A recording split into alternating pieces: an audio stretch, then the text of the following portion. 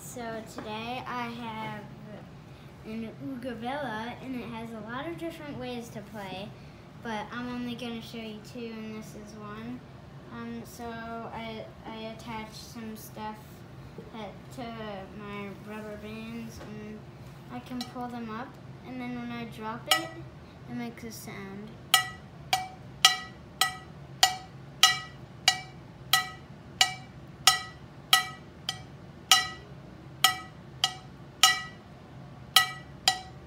And then my other way I wanted to show you was this way. So this is my pick.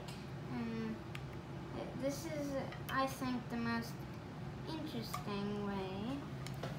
I pop these into this part of my pick, and then I do this. When I can only pluck one string, and it vibrates all of them, or I can do this. Oh, and I can also do that. I can do the same thing but with one string, like this.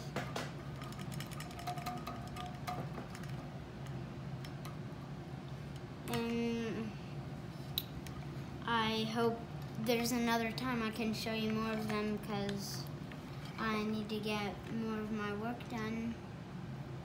Can you play it just like that too, with your fingers? Yeah, I can also. I can use it like a guitar, or I can play it like a cello. Or like an upright bass? Nice. And so yeah, my materials are rubber bands, an old pan that my mom does not want anymore, and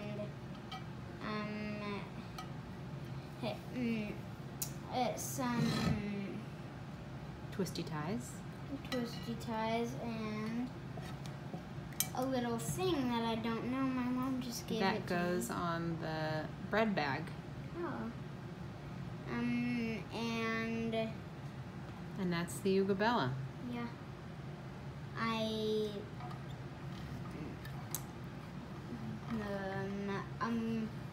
I'm gonna keep this, and I'm gonna start playing it and write some songs. Yeah, write some songs. And an interesting thing is the way it makes sound is, so it sounds like this. Can you hear it? Wait. Mm-hmm.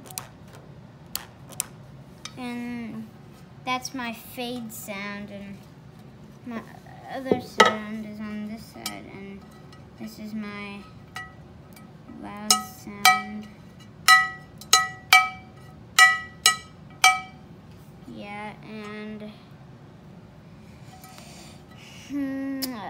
I had to cut this rubber band in half and put it through that, because I needed one in the middle, and I tied it on the other side. And